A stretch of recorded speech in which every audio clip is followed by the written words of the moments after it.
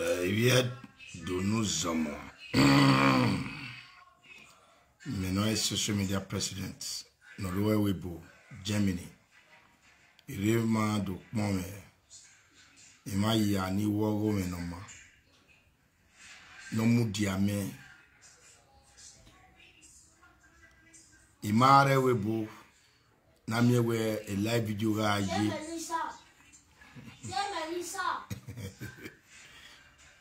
Imare Weibo. Na we live video ga yi.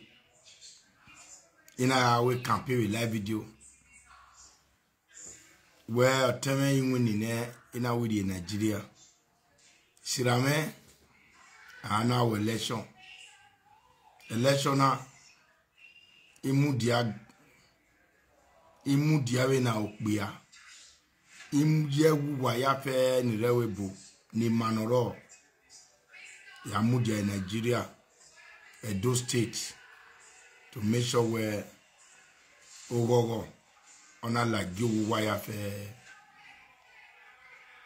Garadi Imafidon my lovely secretary woman abroad Abokia when it talk we are talk when it mumwa but the boom go da I am go I think go Ema yagi vie Emano where okpa magbahin. Emano where amai mi gbin awagmode. Emia odo sorry no kala social media. Odo sorry me. Ami boy wagmona. Emi must to say. Emi ni title must to say. When ya teme amuse no kason kavan.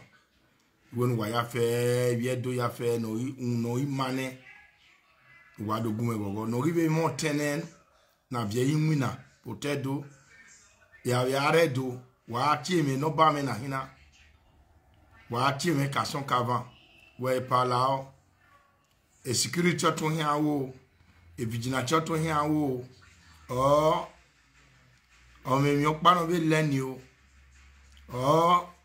Owe wenguna na ya fimoto no. Omenguna na ya gear ifidi no. Na ya gear flower no. Anything ya fe no what one you please. Why we send day no bamini atina why send day yo. Then you will see that your brother or your sister will get a job. Because in my handle dollar do ye.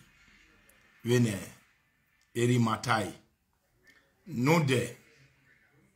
Having no ma, having money win, and a motoe, and a moarie, a guamonoba. It's a ticket in near, the I nekirian will work degina, and I are my dear. How baba, unugi my majo marine. Over no qua, mamio, Erimana will lirum, now in Nania. So, emi ya fe no sunu wedo kege ni ade ave mo soro no mate gwalo wo wedo no mate gwalo mamedo egbe wan milioni wege wa bi mi do ma na me nwina awon foundation de kino na we foundation yobu wa gwalo no ya ri bai no ya kokegbe no ya kokije no ya koketiwon egbo ni mari gwalo. So wadogun gogo e bado ya mi wogo e ba mi no madie do ja kagbe nuna ni me Star Collins wise me I get work date me nuna ne where I didn't marry nuna no we me say do where I did ejwe no era no egbewe no ya gwale nuna Maavi abi wana polukpo, maavi wano jaligota, maavi wano we government of your tickets. Mao, yes, anything like that. 419 Foundation must stop. Chelsea Momodu, Chelsea Mohammed, 419 Foundation must stop. So, go sit down. Okay, thank you very much. Etime toto ana. Mabe garadi mo fida we shut up that your mouth. Ubege enya. Egi bie kado ati e bonu e. Ma eu mo ka mo e. Imani woge eduno mane. Boy. Wato mo. Wato. Jari jari. Yo.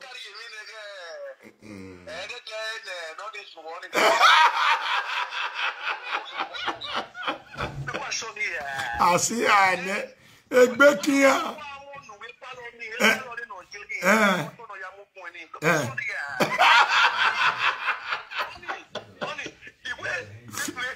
Social media this is not oppression. This is not pressure, man. Yes. I love the video that you did in the afternoon where this government is not to intimidate anybody. Yes. And I love that. I love that word. Yes. And I believe that is how the government is going to be. Yes. The government in here when you intimidate daily money. We want to see they don't make noise.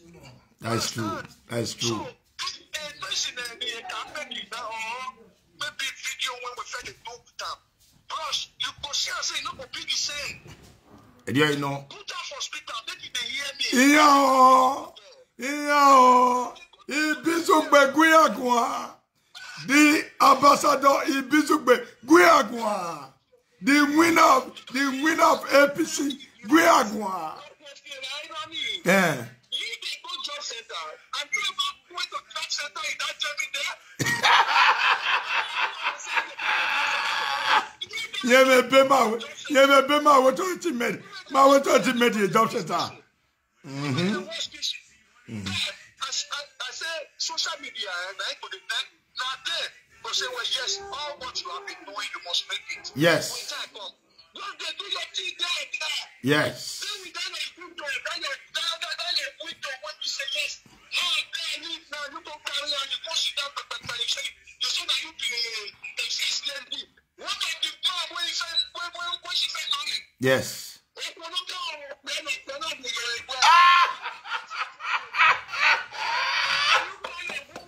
On your tête, Afuze.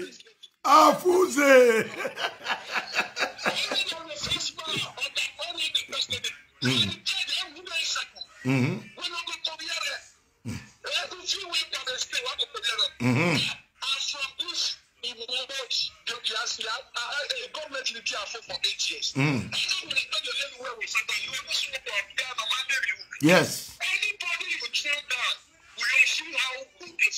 Eriono. Eriono.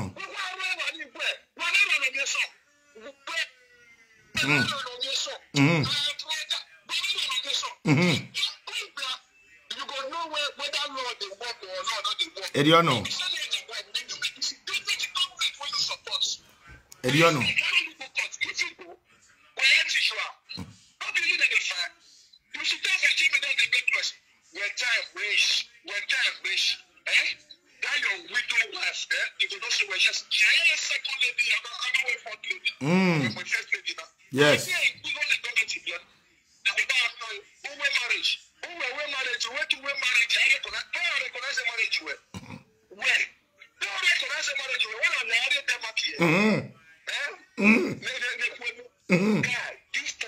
Wagume gogo, APC winning now.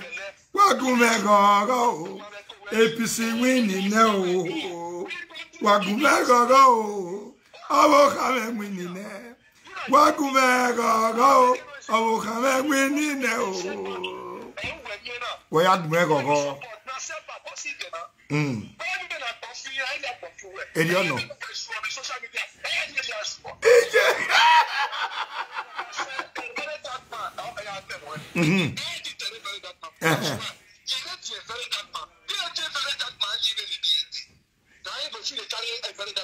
Yes. That's true.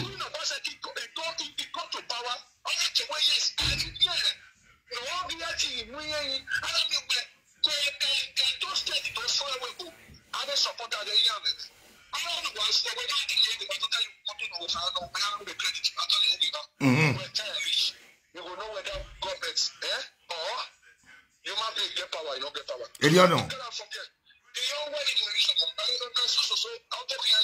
Where see. Carry on.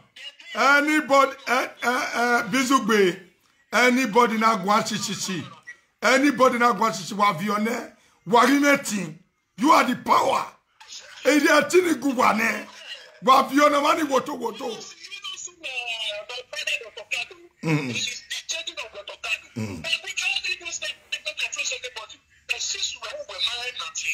How can you claim what don't belong to you? Furnish. When of them you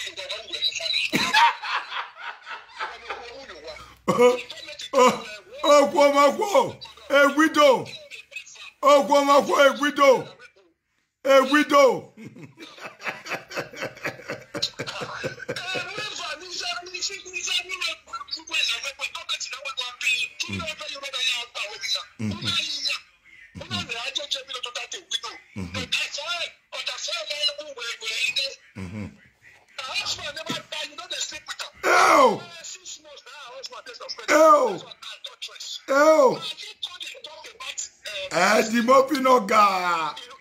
Eddie Mopinoga.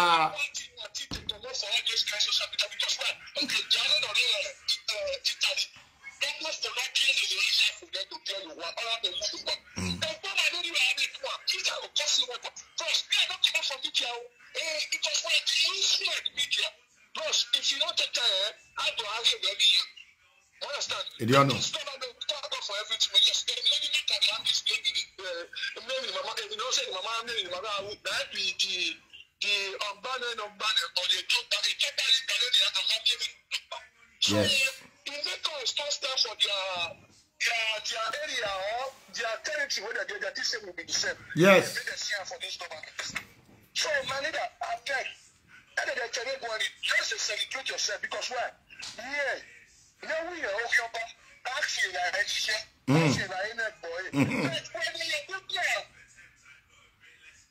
if we are celebrating last Allah to the other level, yes, is second citizen for a district. Yes. Allah to the other. If you will celebrate anyway, yes. My son and my last born is now the second citizen. Of Edo State. Where see?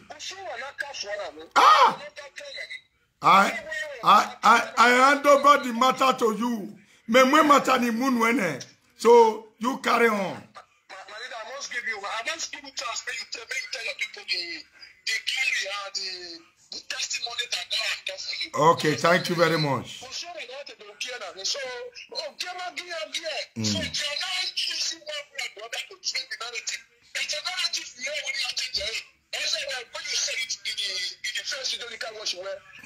But the government is not going to use what we call oppression. No, to intimidate anybody. They are not intimidation. Yes. Oh, man. Oh, talking I do.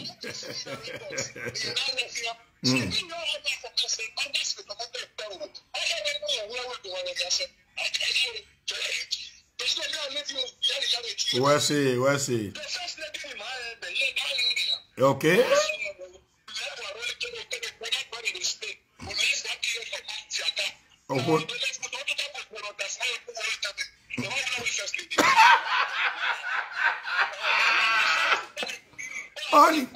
Oni ati okwono degbe.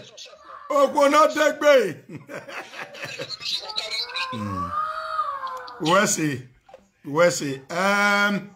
I'm waiting for you, Niger Guest TV. Niger Guest TV, call in before we start. Niger Guest TV, please call in. Wagogo me oisa no gbe won. Wagogo me oisa no gbe won we. Sigwo. Semi yatima oro. Bagi uwe dia o. Giamo madobe o. Bagi uwe dia o. Ge government madobe o. Teme e deputy o. Teme e governor. Teme o deputy o. Biagi uwe dia o. Gyomo Madoveo. Oh, I'm waiting for you. Niger Guest TV. Niger Guest TV. You have my number. +49 1521 81. Which number to call, sir? Okay, let me drop it here. Yes.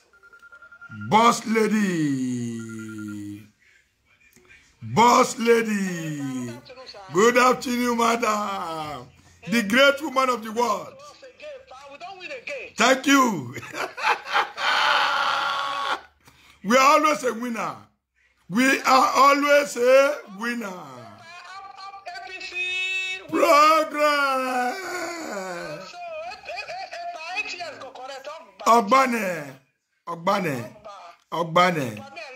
Thank you very much. Let me drop the number here. If you want to call in. We are going to celebrate today. We are going to tell the whole world that yes, APC have taken over Edo State. Who go by, make it by. Who go by, make it by. Who go by, make it by. Every 419 orphanage home in Edo State close. Vigilante is going to take over and close all bad orphanage home in Edo State.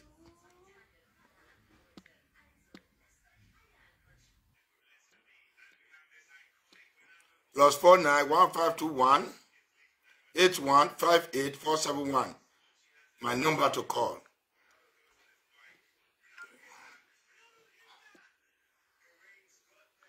Yes, I'm waiting for you, Niger Guest TV, so that we start the cocoa. We are going to start the cocoa. Wagogome oisa wadogumegbe wagumegboru o. Edimofino ga. Yes. These are the people that stand for APC for life. They were not going back. They were always social media president.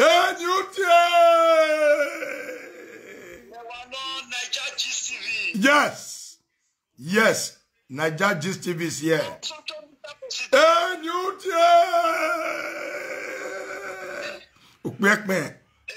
Yes.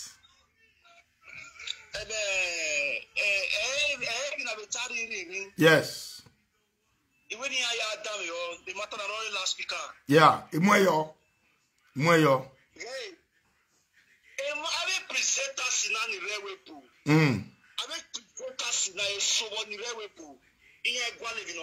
That's true.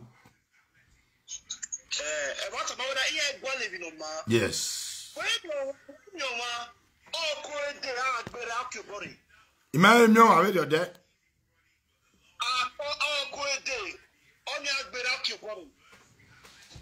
Imagine you are your debt. Kakabo.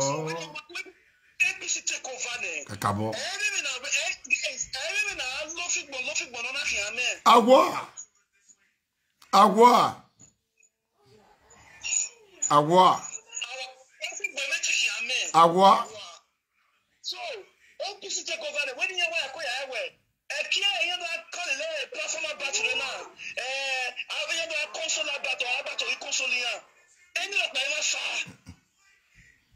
Knock back,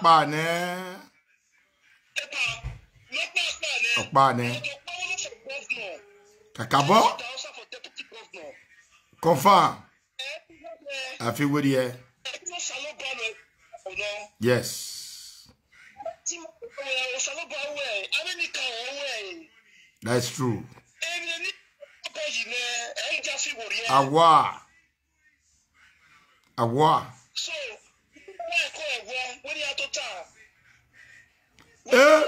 A person for governor. Mother Power for governor.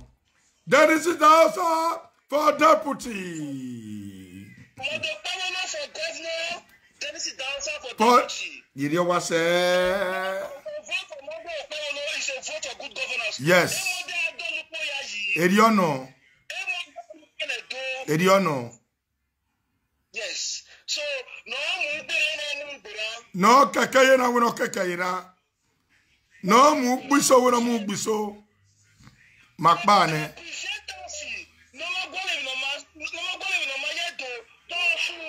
Awi egwa. Any presenters, no we are going to Mayote do. Awi egwa. Awi egwa. Any presenter, no more going to Mayote. Awi egwa. All social media presidents. Enyutie. Where's he? Where's he? Sandra. Sandra. Hello. Social media president. Enyutie. Water. I'm calling you in the respect of this election in Edo State. Yes. But I have to speak my mind. But initially, I supported PDP. Yeah. You understand? So yeah. I believe we are all one. I'm from Edo, but I don't live in Nigeria. Okay. But some of my siblings supported APC. Yeah. But of things now, I'm seeing some people under the name of those former Agbeus. Now that they are trying to take over, I want to use the advantage of Denko and Upebulu. I would like to plead on behalf of Edo. There should no room for Agberu. So they should not use the opportunity because of saying I supported Denko, I supported this one. I want to use the opportunity to bring back Agberu. We don't want it. Okay. So, Epa, you said it in your last video the other time that if Agbo should take over anything, we show you as possible. If that not work, we show you as possible. I'm saying it now. If those, I don't want to mention it, they know they are safe. But those Agberu before, beating market women, oppressing people, this one, all the name of say I support the people, all the name of say I support Denko. Use their name to perpetuate evil. We don't want it in Edo State. Congratulations to Denko and the thank you very much. Use this as an advantage. Those who go west, they should not use it. We will not accept it. Thank you very much. Wesley. Everybody have to watch. Everybody have to stand still. This is our state. This is our state. Yes. We don't have any other state. But yes. They should not use this opportunity to take advantage of the people. All the name of say I support this, I support that. All right. That's my contribution. Wesley, yes. In aspect of that, nobody. Okay, somebody want to talk. Hello. Hello. Hello. Naja Guest TV. What? Yeah, go on. Yeah.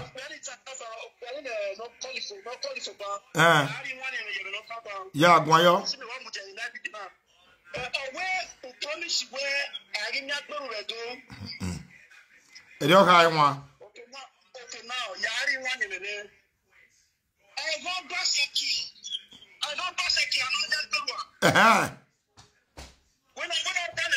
I want to down here.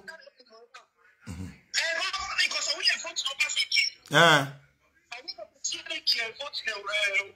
Yeah. Hello. Hello.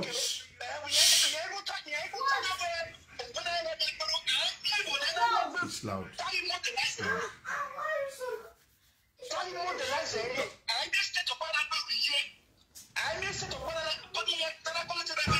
Yes. Yes. Okay.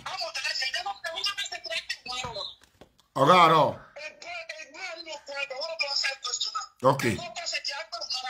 Okay. My brother.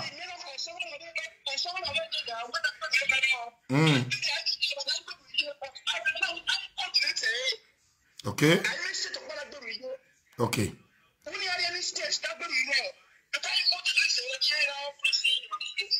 All right. So me tell you where and I will tell you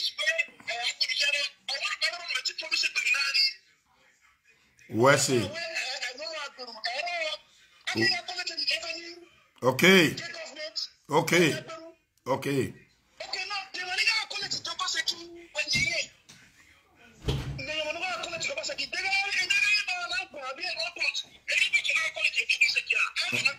Uh-huh. All right. Okay. Where see?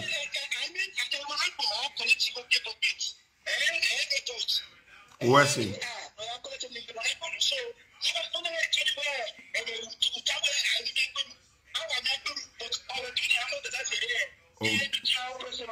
Me mama mege ni me atagwa mi agbewu. Me mama mege me atagwa mi agbewu. Bagi mi agbewu edo.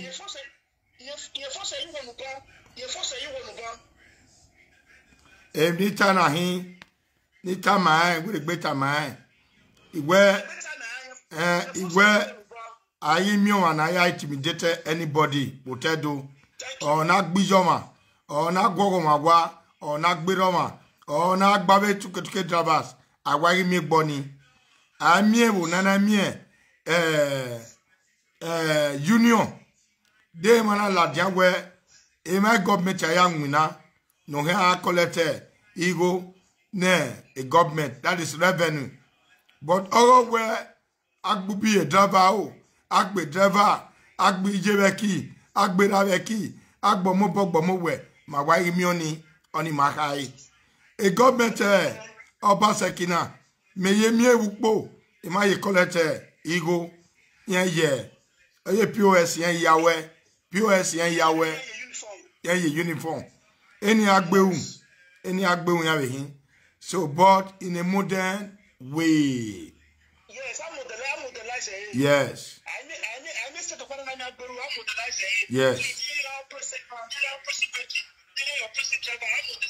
Eriono.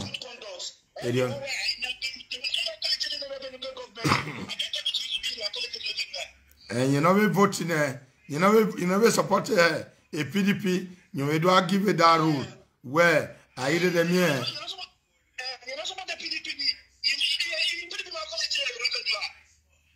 What? Where see? Yon. If you do no zomo, what to buwa? Here we bona wani boom, wama vote. But man wagi no ya vote. We so supported PDP, we so supported APC, we so supported Labour. But in my China where my Labour, PDP, APC, we are going to bring our heads together and work tireless to make Edo great. Other where I give me a bill, I me revenue because among we have under revenue. No, I help government, we go Laza, but in a proper way, a gra way, a ruffian way. You understand? So, no. Then mama we can wear a government manner. I are intimidated. Well, match your bone, well, match your bonnet at your bonnet. We are gwalera here no punish, or we are gwali general here no punish, or we are gwalu why because of one modok bewro or one deco. We are gwalu why, we are go why.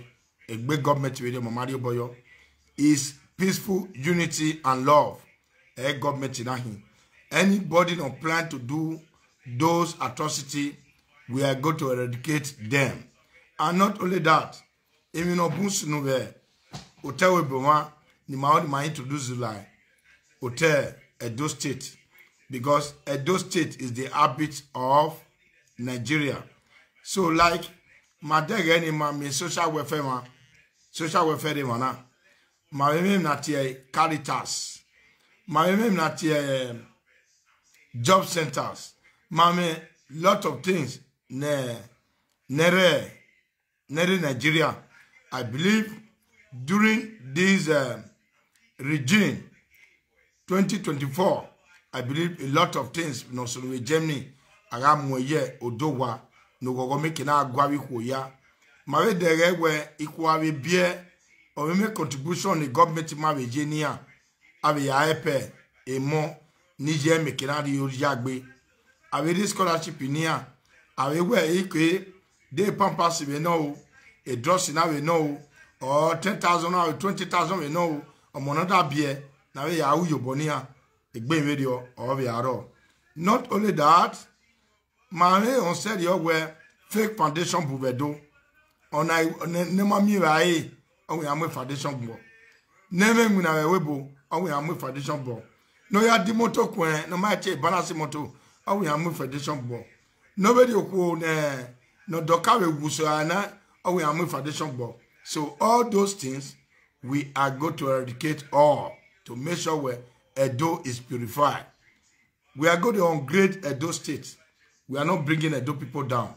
Edo we want some thanks. No we redo. It's so your boy and be first yupo. The way never wire develop we very high. The way never wire you do we very high. Where mighty is you west keke. We are seeing yupo. So it be very high. Here I don't look po ine. I'm here we first we yupo. Then I can't go. I have to compensate you. Igo kere agbo defensive we are we ikwe ya si woni because ne do ama e ma ya fe gwa lo because I have a great upone and am we ya fe lupone I have a we said yo na be light le wa si so be genima light roe wa si so be Holland upo ya the Holland ni ikota ni ya be light yo both autobahn and all what pay yo a government or pay yo. So everything all your do state ma maya fe gwalo. So wagima ya fe gogo ni gbima because arioba se mabo ogogo marije eti ya fe ni magwalo for million years ago for 100 years ago osalobo awe ni mane e region ri mana hina ne do aya tenu we have me mode okpewuru. He was born in 1971. Our deputy governor wabe degwe omomo bo ebe no ijutu we no so egbe very oni a youth o'clock maka wi magwalo bedo o se no salobo na we die e timi gwegbe ni ma.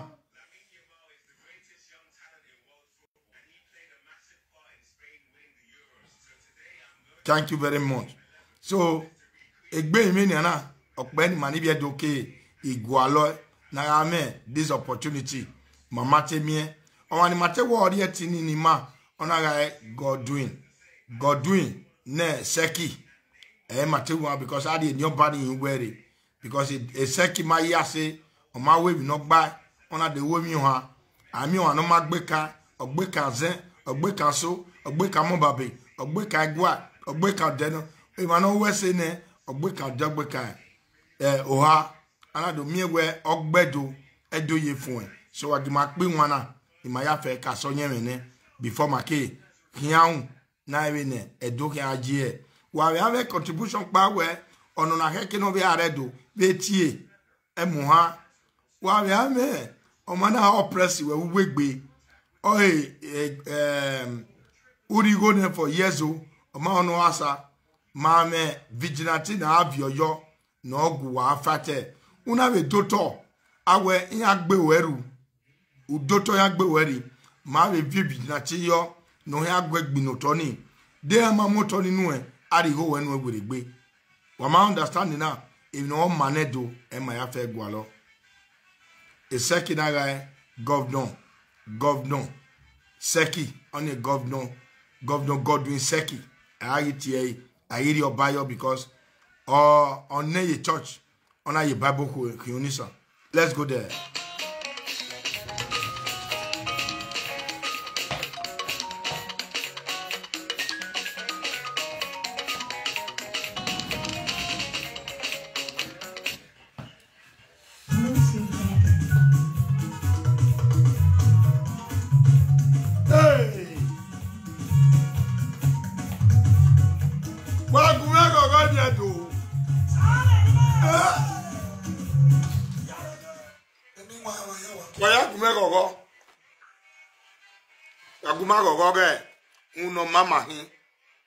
uno ma e ma ya pehi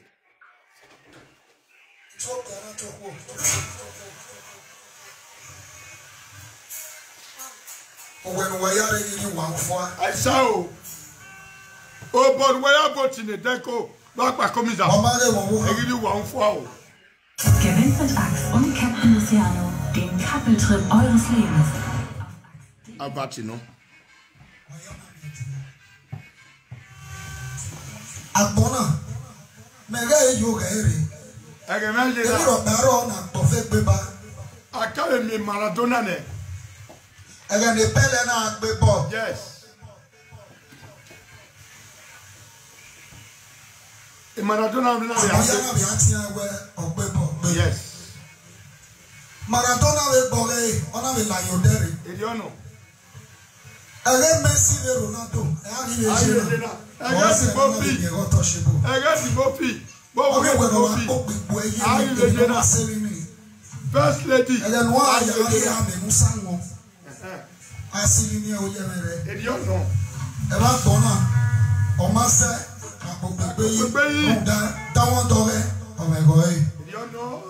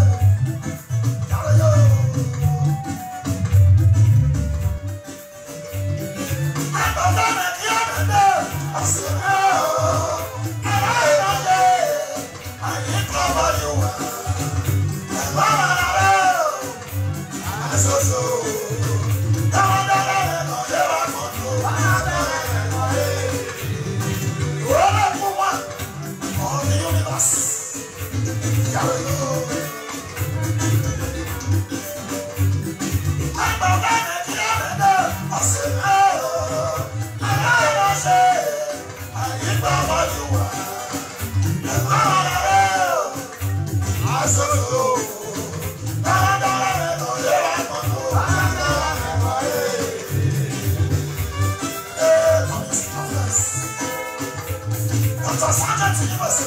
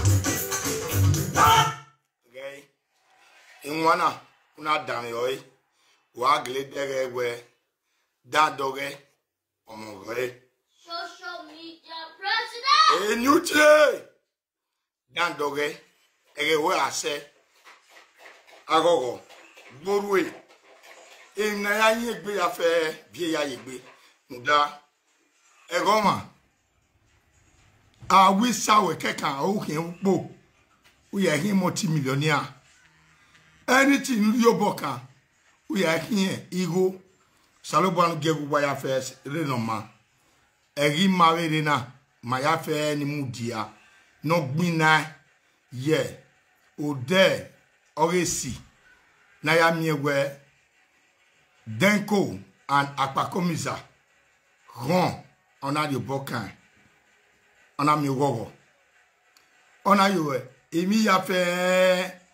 Away na ya wo rome ona do kion si so igbe wan we na wa ya fe bi edume no mu dia we de ne derio kebe no be gun ayo yeye wa ya fe wa ahowo nuda egian e ya ri bie o salobo we emi ya ma fi werie de temi ya fi werie that means in ajogwe gbo bi ewe but ya do dere ni awe emi no ma ogogo no kwa utome no kwa emna gogo yi ori do boe mane social media president de bema ya ni wori man o mabe webo ebe agije aki agije yagi tu yagi nyadi medi e pa wala de anwa owe amaga wa ye police mu ye o amaga wa mu jo wa no pa o Imaita we no intimidation. Nuda we atai we ugaro anami fake foundation. Oh we mubo fake foundation. Oh we ya figo awe agagwa bo boy diwa agagwa be fake foundation wotedo. Ayema so la diane ya biene nuda enie ya kokame. Enie ari bae eni ya idomi wa gbe ma so na ma so wa vie yi na awon bere we awajo bou awe mane no gwa na ekita gbo poteti fi mai ma me kita pa no warogwa owa akulega wa yen wa wu we akwa adodu ku de boka hun yen ma don't exist wa pe wana wa ja dami ho egi marina wani e moya fe no saloba no ze wane e moya fe no mudia ni maya miobo ni maya miowe wana mudia be edena mero wana mudia be de no ve gbuwa wana do ya vote ne mode okpeworo wa ya fe wa gbe pada wa gogo kemi ya fe ne giariri agwa lo agwa be ya wa ne iya mo bo gbe ma na tie omo me na nwa na tie small baba ina we small baba ina we e vigilante o ka hin ina we working number 1 vigilante wo tedo nuda egeni ya tege we amamie edowari eni okuwu na do ona do doyo o amari ami okuwu botegene ne seki no ya mowe edo no ya stop emi dan na igbebe isun wo tedo. Hello. Yeah, me yama. Lava more speaker. You only one in foundation. All right, we'll see. Oya moyo ne. Okay, bele. We'll see. You foundational issue. Do you feel well why? Don't we have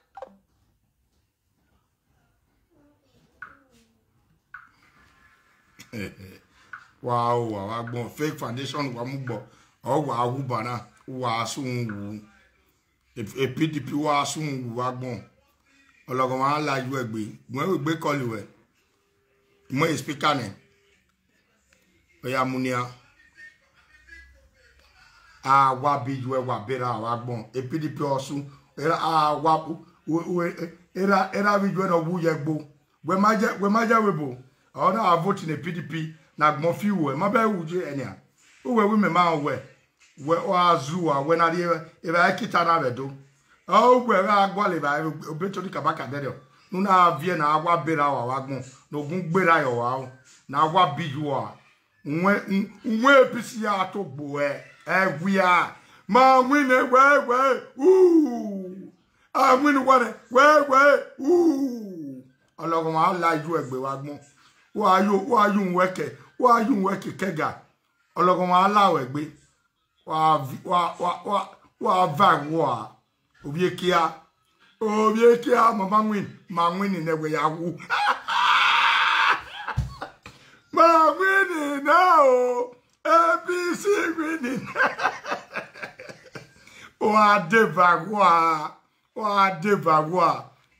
special charge wow agbon special charge gonu enu lawa special charge gonu osun wu agbon wonu mo picture we la de gwen call we camera don agwe munu agwa bijuwa agbon oya mo camera na agwa bijuwa muni na agwa bijuwa wa asun wu goze gele ogun aso gwa va agbo gonu wa agwa bijuwa osun wu gonu egi asen wa onia na agwa bijuwa wa gbogole oruwe baby ologun wa lawe gbe wa vie wu agbon olehin wa mi oyi tunwin obi ayame no roko iya bi wa vie wu for governor for governor we pin wa foundation ogbuwa wa gege wa pa wa open a fake foundation we do wa ya go ni go gbuwa wa gbon idenuwa we no go vede no de idenuwa small baba o ga ko wa ya lawa small baba ya mo yo no hulu wa lawa amukpo ni obo osunwo agbon o ma kenu che omia mi yuwe wa bera wa biju wa agbon iyu agbe o era agbe o iyu agbe o wa ge video ne osiliku pe age no pe owe ogun epe ma wa ma down yo mo epe ma wa re osiliku won send egbon won re una arrest you na o je me say police station detain you ni when I barely you ni who are you je ya fio mota enu si mo ifio ya fio mota ma wo I do have more than any cook. Now we have few. Yeah, una arrest you now. You may say police are detaining. When I barely give any who are you, Jimmy, I feel. Mota, it is in when you feel. Yeah, feel. But I break here. Here, not to rawa. A breaking ane. On our could you see ne? Ave boade. Near do go dimu because. Obiomo be woni wo automatic bag. On I do you not take big. On I do muyowa. My bag break here. Orphanage, fake orphanage, close. Fake orphanage, close. Mama make I will my intimidate anybody. I will move, but fake orphanage, close. Fake orphanage, close. Ah, do you walk more? Why VD? Why is a VA? Why is a VA? Why are VA man? Imagine nowhere. Laddie, but my chain where I get the movie again. This is a Dimorphy time. This is a Dimorphy time. Osioluku, this is a Dimorphy time. So, foundation, fake foundation, close. Why so in a tea? You want I got penny. Twix, chocolate, caramel. Wagak boninia. Mi agi so ina. Mi agi so ina ga. Ibe PDP. I agbe mi yanwa. Gawe boni.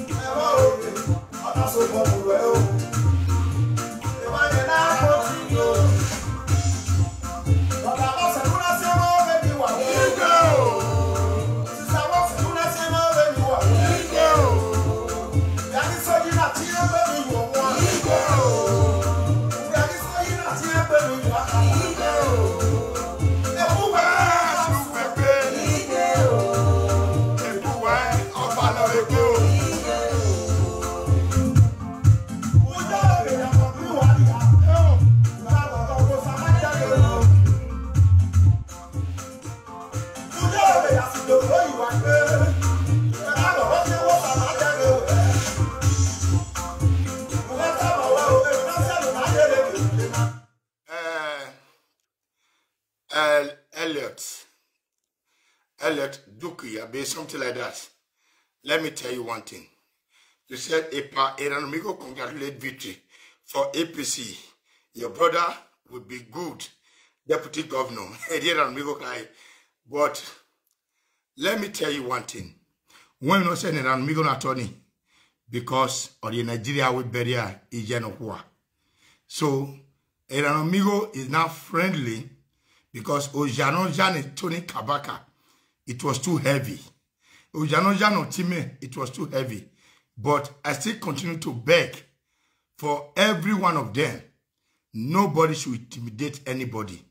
Because Ariana Kpaya, Imiro Kparo, your book can say I know. Amigo are celebrating here. It's a good recommendation. Why? Where Emano Bina, nowhere where team 7 who I do me where in do I go on where Okbeahi. Then go ya congratulate social media president. No more daring na Okbea where Oteme must be there. Okbeuru must win. And you had to congratulate or say the Nagogo where he got Teme to say.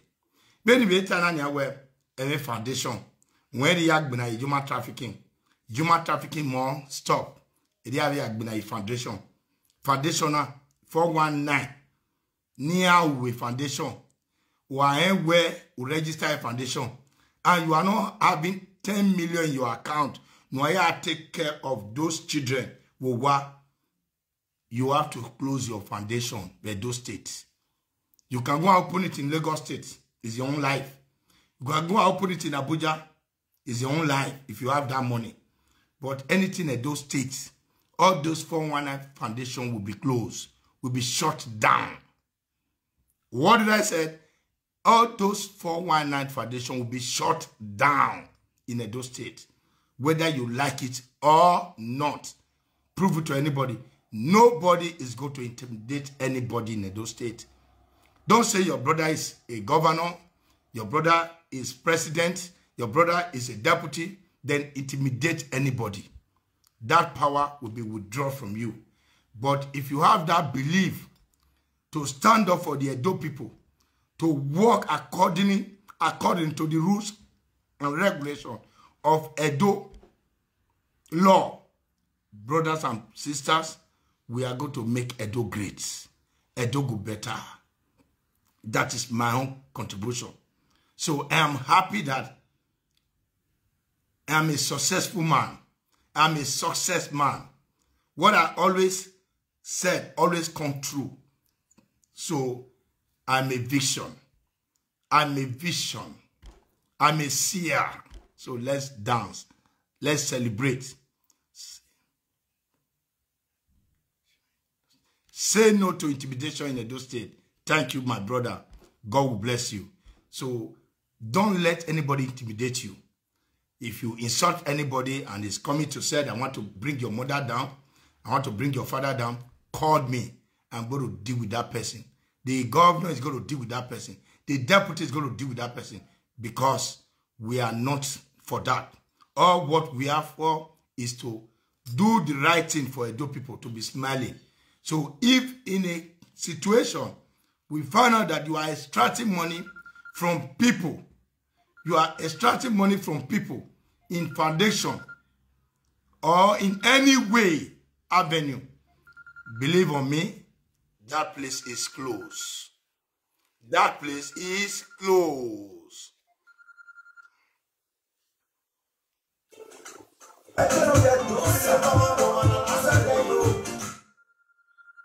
Loud.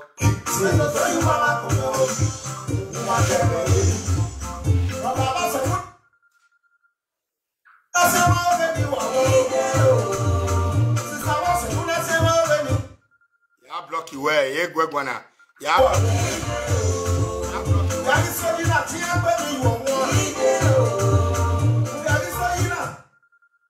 Okay, we block you where? We block you where?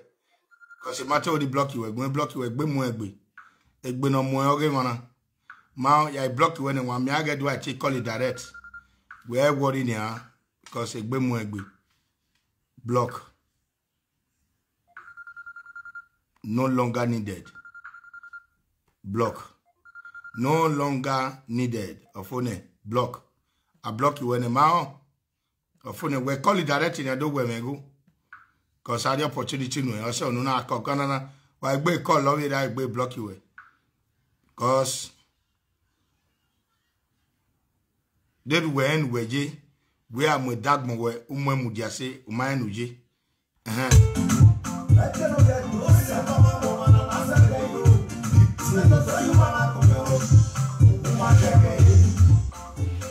Again, mina bina we APC must win. Well, when I zoo, when I lega, when I be yoguri, yare enia.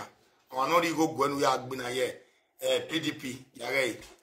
Or congratulate APC. Udere, unu not tie your affair yara do tari. Ete di mofi. Etino me we amaye. Ama so gan wecha awete eriyan bijiyen. Yari date yari ko. Imaye wara bo note yawo. Not a better Virginia Yako, or my way, or bo, yari waggle, or bush or tiari waggle, ya, or boa, we had children, or bo saloboa, or bo or saloboa, or saloboa metisse, a till saloboa or soragmoya. Mao, kino ikeke here, kino fimoto here, or a feco fiato sekinodi. When we to receive out of the soil, no way we play, no more play as a webo, it's always your west webo. My own away a year playing in I say Jenny. While we go on over your work by the do, or we do your west here, Italy from Italy like Jenny. Ah, for cooking and start second on you. A gimana in a APC where ya go. No intimidation.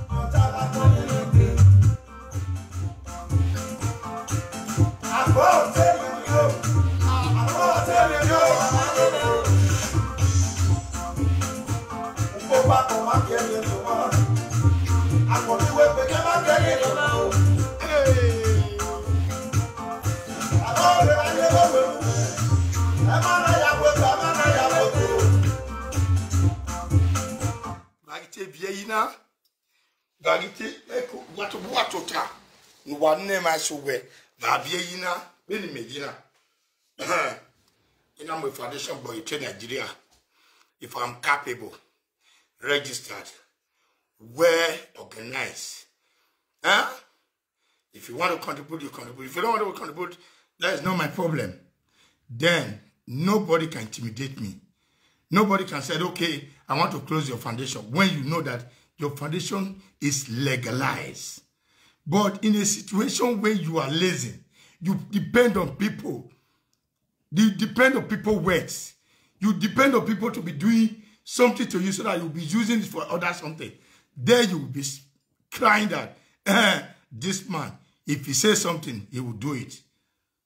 And more or less, I want the betterment of Edo. If you are there, you want the betterment of Edo, you will all stand up with me and said, Edo must move forward.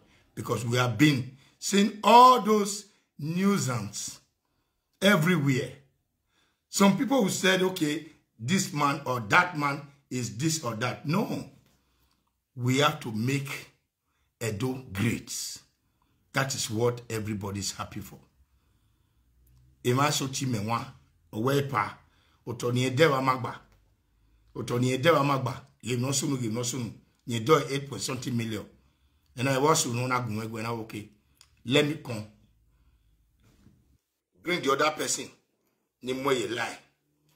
Nimo go avakube. Egi limo kubo na kamawe. I have told you before. We are set way. Within tomorrow, give me the result. You see, that is what I'm doing. I want people progress. It's not by a situation where I'm winner. You might show me winner. Obey way yani. Yadi who not dig be you wa. Yabe quick benino behind himself. Yaku benino door to get who not dig be. Who ne more ye get. Who ne Buhari Viajina, a foundation will a fake in her. When my register her, then where you saw you now, why did not give you where it been? Any we are Mujier. Am I waiting? Am I waiting where you don't want to hell? I miss you. Am I waiting where Edia Amura, Edia Amujue, did not see very now, if you to where go nota. Where a preaching a power preacher or where no more intimidation.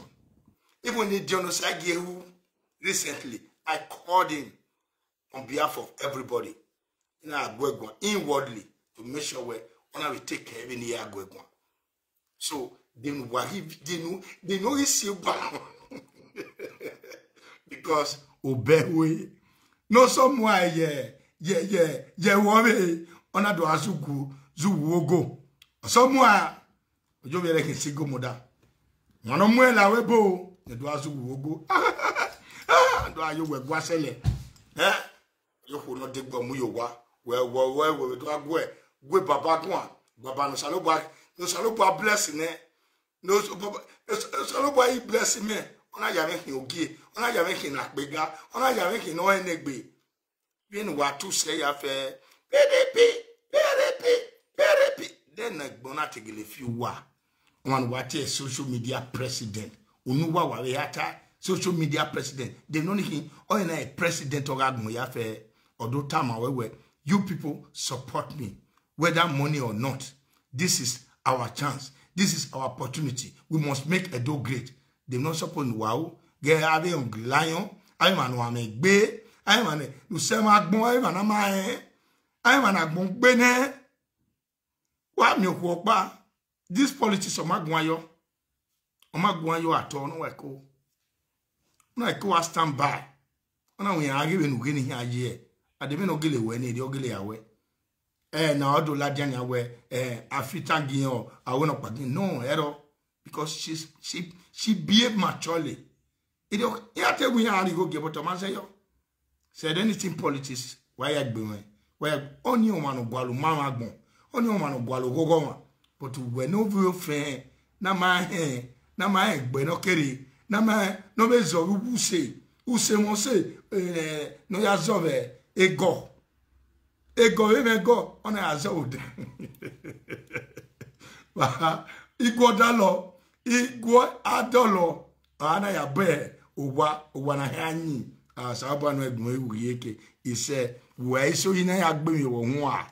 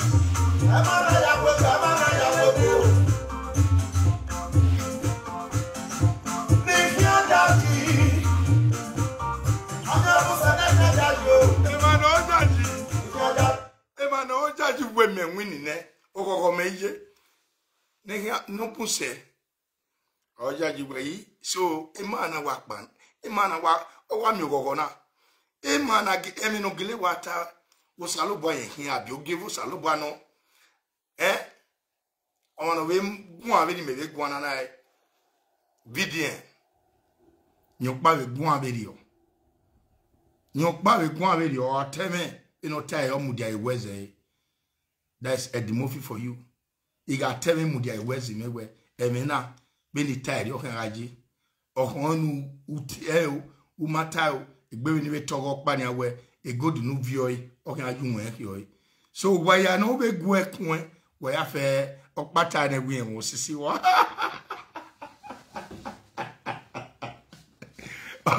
Oh we en osisi. Oh sisi no we why ya we na why ya fear e mama bi why ya fi ko no degbe nu vio no mu yo wa abi esigo moda no leso ai no nu ya okwo no why ya ke sigo moda o we ayo sisi gbe a la wo o bi o ka wa don wo gwa wa o wa gbin efo we abi osisi wa gwe upo sera moda wetu we wa ayo biegbe we pe mara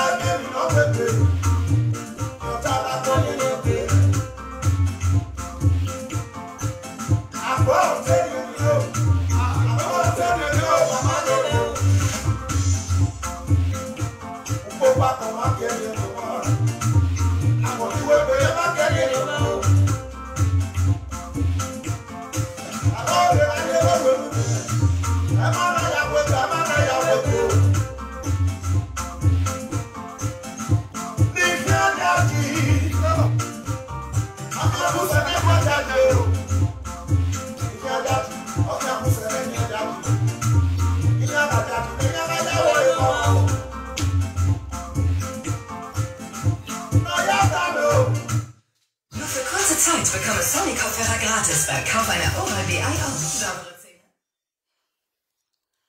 Edia Yahweh, what we are down, you know.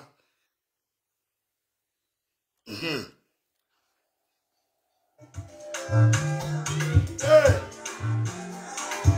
after my video. Hey, Yahweh. Let's go where you are to.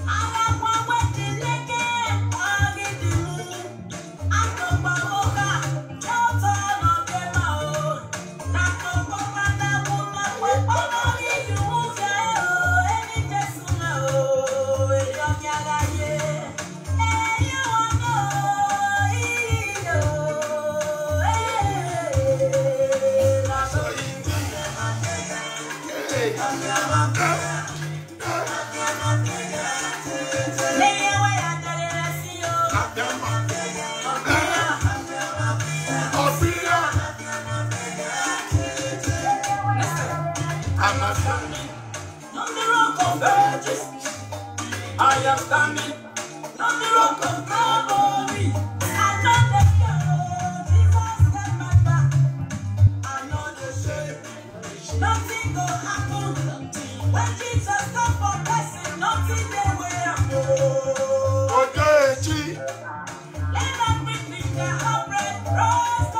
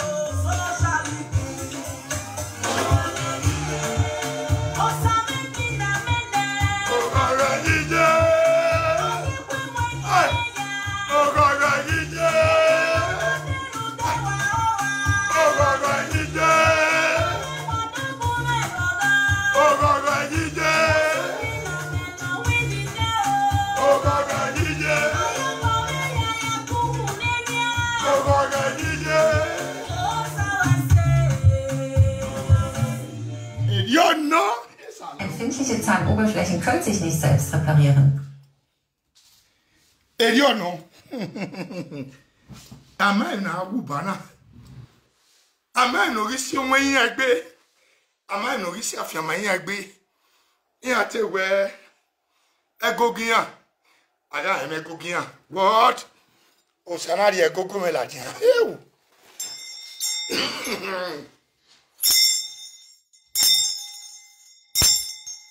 Ona we egogo edimofi. Ahun we ya. Egogo edimofi. Ahun we ya. Iwan edimofi gbe. Ahun we ya. Iwan oso. Ahun we ya. Uru edimofi. Ahun we ya. Oba to gbe. Ise.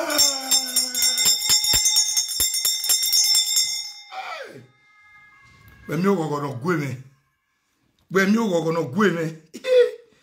Iya biene. Me ado do e go divio. Iya yiwe ka they are confessing. They are not confessing because we are going higher and higher.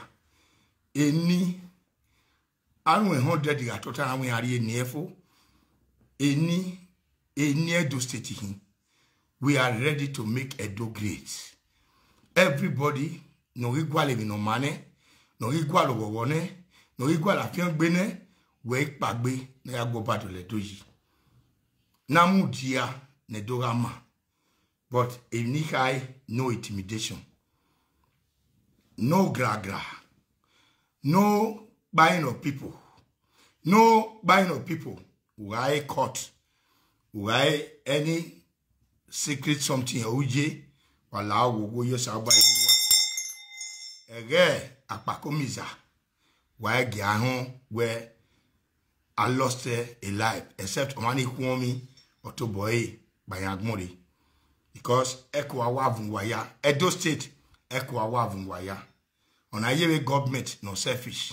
On a yewe government ne ni okpa rahi. Ni okpa rahi. Egyo awe dege umamedu. On a government video. A government na. We rahi uya dole doji. On okpa rahi uya dole doji. E agwalo. Nemi yaga flow. Nuda igona aimori yimi. Mabe na uye do.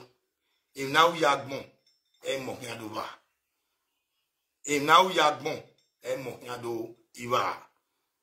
So when I wear me anything no magban we take out we wa kokorion we are egbu e uri eyin wo. Ohun ke ma ya talo ma daddy ya talo ma papa ya tell my mommy, ya tell my mother, any look back by da. On no win a dogma. A goguna or yagbe. On no win a doing you see. A goguna or yagbe. On no even fake foundation, botedo, a goguna or yagbe. On no even wale. You know we're doing the doya security, a goguna or yagbe. Delo de nuda akpegogo ikinari na ahun ekino riri aje wa le una akpegogo anu we worry wa ko se gogo tu wa so wa ya fe wi edo no ma wagbon no intimidation ogogo hian wa aje ohon ni wa atala totototo ohon ni wa atala emeni meta osene enita wo we una do se wuta wa pon me enita wo we ona do servo ota. So the bon radio that woman in making on a seer. Very where I appreciate this your advice to the state. Thank you, Pedro. God bless you. Epa, make your brother band saga.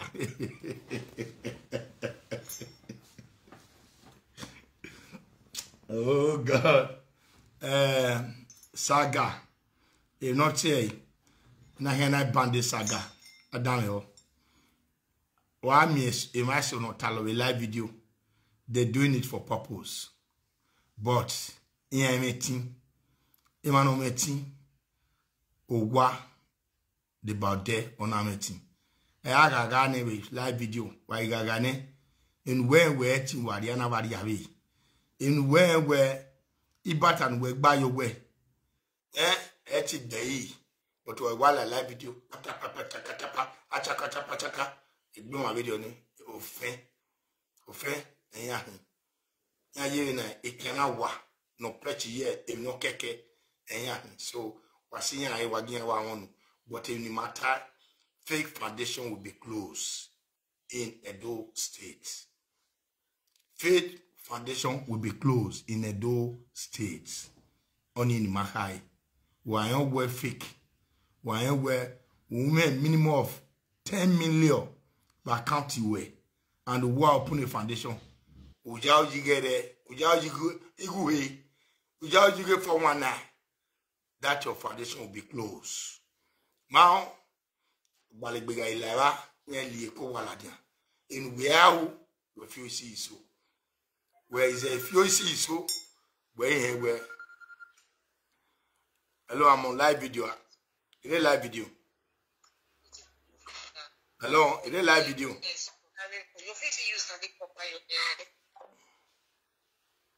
So, any where our friend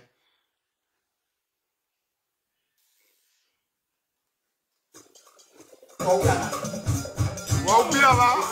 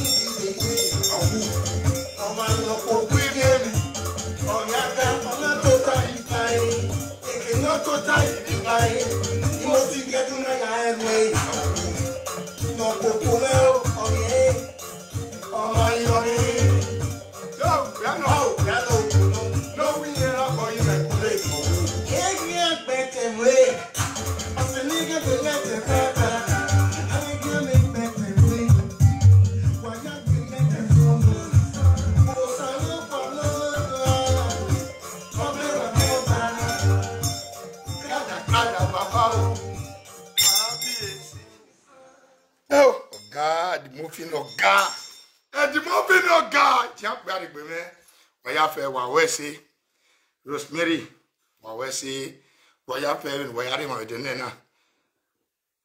Ogwen waya do game, and waya do game, total waya to tassing, in no mind no ma waya fair me.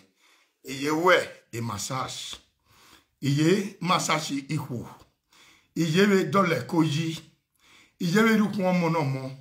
Iye we rukun ukun monije no ya ama. Eke we mana pagbe ti e di mo figade. Iga mudianu ni kiawe ni odu ye wo omana be ameti e kiawe mana ameti omana ame ize no ga la akaroku oputu okoni hon be edede be tieme imohuni ari enu e kiawe do ye na olele e na titika unwe oyena igbohun no ho ezira no ho o ga la ogbe okoni we call daddy lamogun, call daddy lamogun, call daddy latose, call daddy lavieze, call daddy lavatue, call daddy labu, call daddy laso. Odo atu eniya nuda uwe kwa dolegbeyi nuda oni oku kadegebe egbopea iwa won kuni owaro wa ewe urowodo urere ama a period we o ma deseto emi ya fe o ma deseto tieme ekoti daddy na tawe live video ibe show we iwa ko wa we imu eko we ni mu yo ogbe awa azin eyo omo iwa ti kuru eri oya la ho to emi ya fe gwe mi ikawe de yi ne me o we no wa me o be mi o ai nuda iga teme to se ogenebu ehin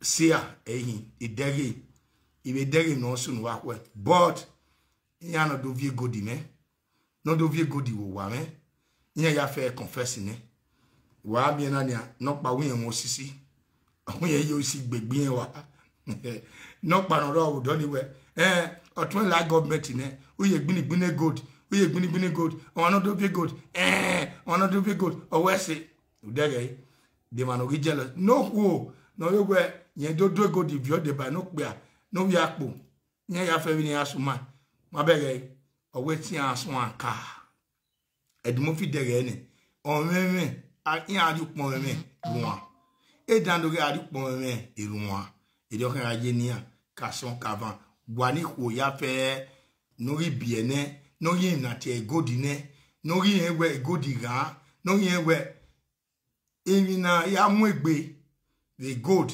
okay video na ya mu egbe no we ni ri ama ewa wagun ya mu ebo gbe yo we onwani okesa oga yivie ya zese oga yije zese oga yira zese oga ye dagbon ya zese oga ri pon fuwa oga kinu ri meme oga waki oga di oko waya edi o ma ni hin aye betien won pe a won ku wa ya fe wagun gbase yo wa wese o wari lo dene o dene emi na gwi wari lo de wedere emi no ma o garo e o gogo garo e ina anya gmu garo e edere o wa han aladian wa mi ke na mi o ni edene mi khoro e wari mi boya yo ide o kan je ni wa I will say bye bye.